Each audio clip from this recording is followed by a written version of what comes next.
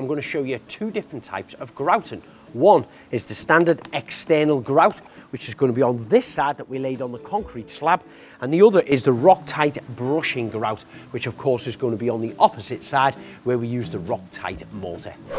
Pour the powder into a container of cold clean water and briskly mix by hand using a flat scraper until you get a lump-free sludge consistency just like this. It's easy to apply your wet grout using a rubber edge grouting float, pressing the grout firmly into the joints so there is no cavities left unfilled. Once you've covered a small area, then you can use the grouting trowel to try to remove the excess grout from the surface of the slab, then wiping the areas down with a clean damp sponge. The one half of the patio has now been grouted. I've applied it in, I've got a wet sponge and I've buffed it over the top of it. We'll leave this to dry for another 30 minutes or so and then keep buffing it off until I get the top of them slabs completely clean. Now moving on to the other half with the rock-tight brushing grout.